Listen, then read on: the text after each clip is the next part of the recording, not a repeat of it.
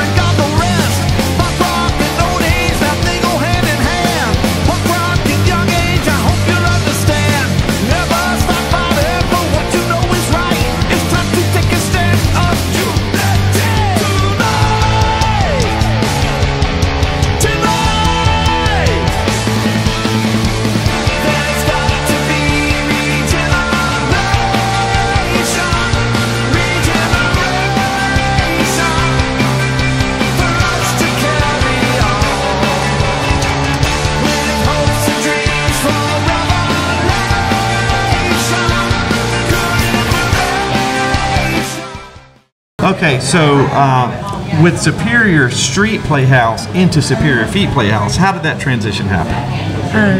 Superior Street. So, well, I have to back up a little. She opened her store in our band's practice house in the dining room. So we moved all the equipment in another bedroom, and she opened her store. While I was in the band, I shortly left the band.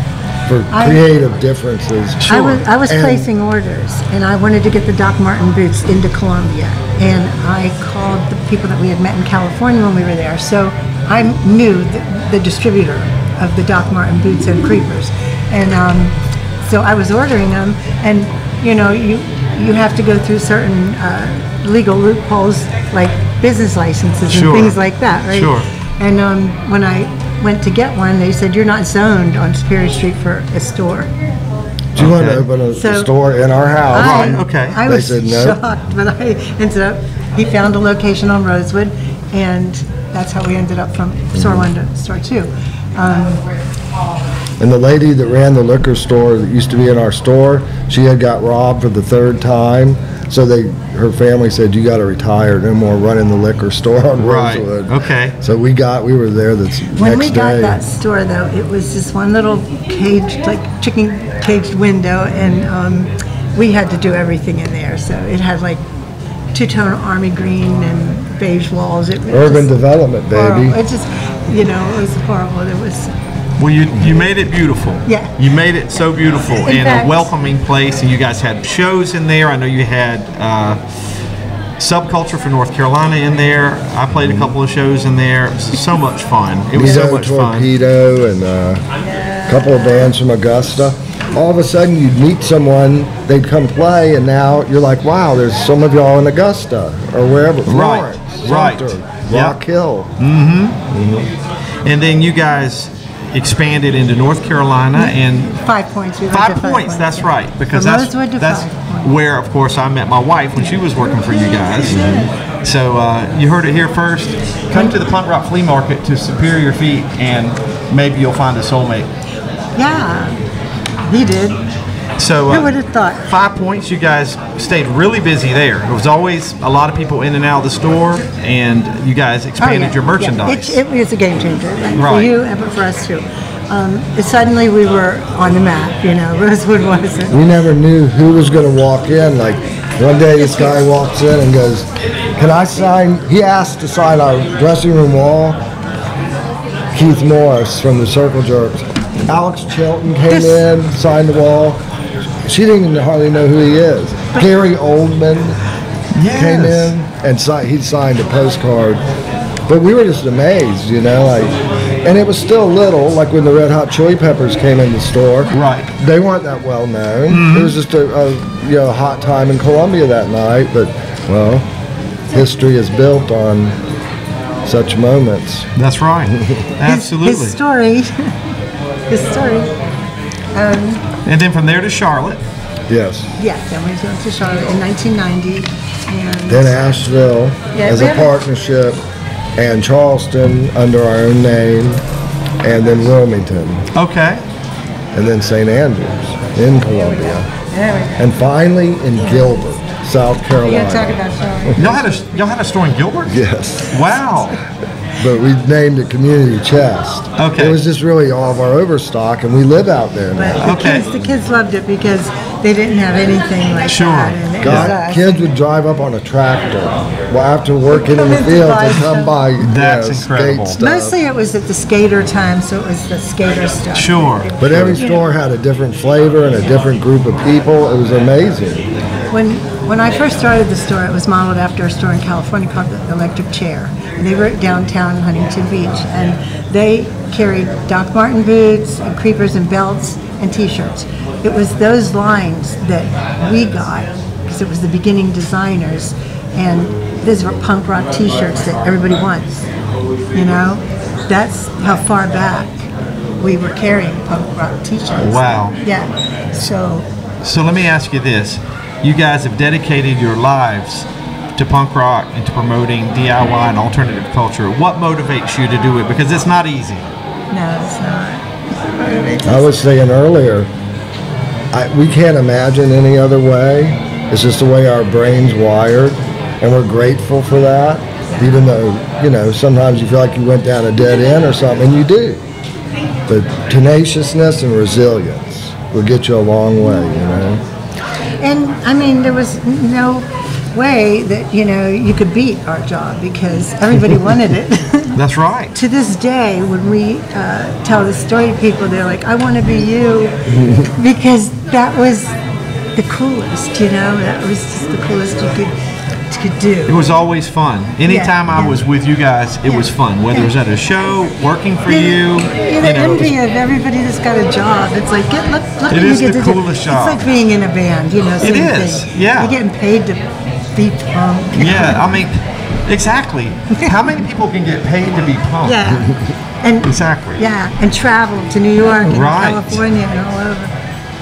So, moving into modern times, for all of us, and we're all still in the game. If people want to come see you, where are you guys going to be next with the punk rock flea market circuit?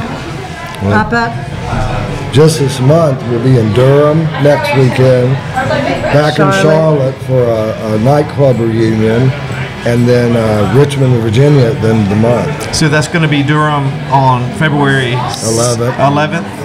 Mm-hmm. And then Charlotte on February 16th. February 16th. One night. Okay. Yeah, and then Richmond, Virginia, the last weekend, whatever it is. And then there's Savannah and Greenville and all the other Columbia even.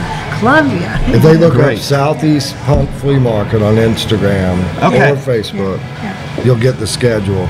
It's a traveling circus. So that Southeast Punk Flea Market on Instagram. Do a lot of the vendors travel together? Do y'all know a lot of these folks? Yeah, we know them all. Yeah, cool but there's ones. about 20 that are core that do them all. Yeah, they're really cool people. The rest are regional. In fact, they're an extension of what we did. They know who we are and they know how this works. And they are out there and they're carrying on like they're holding the torch, you know what I mean? We're just doing it because we get to tell stories and, people need what we have. We're the only ones who can get some of the stuff that these kids want. And but they are doing such a good job at giving the new people the new look, which changes every, millimeter, what do they call it, a millisecond or whatever? Right. Fashion changes a lot. I mean, just sit here and watch the people, the individuality, the uniqueness. This is a gathering of the tribes. It is. And the merchandise selection, it's very, affirming. You're like, yes, this is all right. When I got here, before I connected with you guys today, I was shooting B-roll, and I noticed the diversity of merchandise available, but everybody kind of has their own flavor to or theme, really, to what they're doing. And immediately, I call Sherry and go, honey, this is Superior Feet on steroids. You got to come to the next one. And it's the attitude of the people here. They not only do they have a lot of camaraderie between each other and some competition, but they're all open-minded and cool, uniquely talented. Relatable. Right. What a gathering of people, you know. Well, it's like a regeneration. Yeah, I got to show you. Oh, this you're being picture. prompted there Go by. ahead. Oh, This picture I took the other day. you got to answer this one, not to one. $8. I'm sorry. This is your song in a picture. I just got to find it here. We were, you know, she was talking to a girl that's become our friend, and there was a young girl in our booth, and she just started talking to the middle girl, and so here they are. Okay, You already showed them. But, you know, here's Carolina was talking to her friend who's beautiful and tall, and the little girl just said, "Oh my gosh, you're so beautiful." 3 generations, you know, Yes. there as one little thing. You can flash that picture.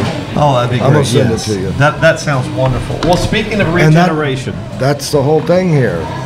I wanted to thank you for the impact that you've had on my life, because you guys, you mean the world to me and to a lot of people in South Carolina and really all over the world.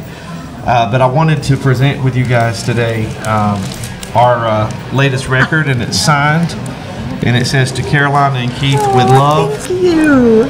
We won $1 billion. Wow, Yeah, because I love it. being with you guys is way better than winning $1 billion. No, It is. So sweet. We're going to need a Bedlam hour instead of 15 minutes of Bedlam. Hey, well, we can do a part 2. But I wanted to thank you guys again for allowing me to come down here and do this, and looking forward to all the great things you guys have in store with everything going on with the punk rock flea market. We're kind of winding it down. Yeah. We're not actually going to pick it up at this point, but you get what you get, you know. It's so fun right now. We've got this going on. You know, of course, we have our family. But with y'all reforming and playing again and meeting some Daryl Cook down in Myrtle Beach, and he's got his shows going on. I'm like, things haven't really changed that much. They haven't really changed, and it's been so amazing to see people I haven't seen in 30, 40, 41 years. And the people that stayed with it. Yes. Yeah, It's like, great. I wanted to mention it. It was the employees at Superior Feed that made that store. You know, they were the ones that ran it. They had the image, you know, people came and hung out with them. It was really important that they, you know, were as big a part of it. And still, we all know all of them, you know, it's like they all just went in the best directions. You know, Chris is here. One of the guys that worked for us is right here. You know, Our extended family. yeah, every one of them. You're seeing Brian and Ed the other night, you know, and Scott. So, you know, seeing you, of course. It was just, this is, you know, what... Your legacy. Right. It really is. It really is. And you mentioned about people being open-minded and accepting and loving, and that's one thing that all the employees always presented. They were cool, but they were approachable. Yeah, they were. And if a kid came in there and hey, just wanted to kind of know what was going on and needed advice about fashion or about music, they were always kind and you know, gave some information that could help people out. So, and my first Doc Martens were from there. Well, the first ones I bought. That's awesome. Somebody loaned me some that didn't fit before then, but I still have a pair of Docs from those early days. Yes. The first batch that came in, I'm like, I have to have these blue, you know, 10 lace, and I still have them. Well, I want to thank you guys again. Tune in next month to the next episode of 15 Minutes of Bedlam. Thank you so much, Keith and Carolina. Love you guys, and we'll see you soon. Love you too. Thank Love you. you.